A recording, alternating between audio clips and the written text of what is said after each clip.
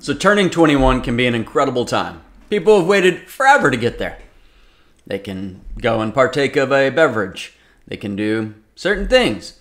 But here's what happens if you have an UTMA for a kid who gets that money when they're 21. What's an UTMA? Basically, a custodial account that's held for the benefit of that minor until they turn a certain age. Usually in Texas, either age 18 or 21. I'm Mike Massey. I'm an estate planning attorney. I've helped over 1,000 families with issues like this, before death and after death, etc. Love to have a conversation with you. So, an UTMA gets released to that person, let's say when they're 21. This could happen in a couple of ways. Either A, you started investing and pouring into this custodial account for your child, thinking, I'll use this for college. I'll use this for blank.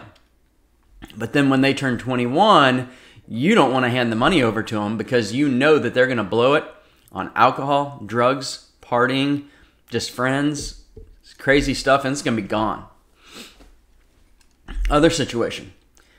Someone passed away and they left that child the money. Maybe it's a grandparent who left child money. Maybe you pass away and your child gets this money. And at 21, they get all this money. Nothing could go wrong, right? Yeah, lots could go wrong. So they turned 21.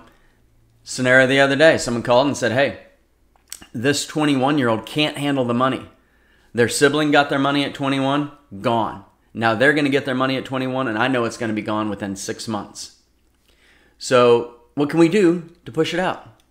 That's their money. You have to legally hand it over to them at 21, unless you have a court order stating something else. And there may be some exceptions to that, but generally speaking, you have to turn it over to them when they're 21. That's the problem. You don't have much control of it. You may have been funding it yourself. They may have inherited it, but now at 21, they get that money. And a certain percentage of 21-year-olds are just going to blow it. It's going to be absolutely gone. And you can't do anything about it. You can have a conversation with them. You can do better planning up front. You can make sure that your parents or aunt and uncle or grandparents don't leave money to your kids that way. If it's going to be a decent amount of money, for talking a couple $1,000s, maybe a couple of tens of thousands of dollars, probably not a big deal for most people. But if that person's hooked on alcohol or drugs, that pours fuel on the fire and just poof.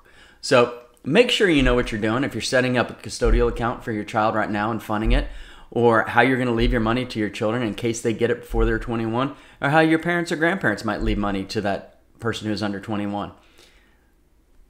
Click below for more information or look us up at Mike Massey Law, mytxwills.com.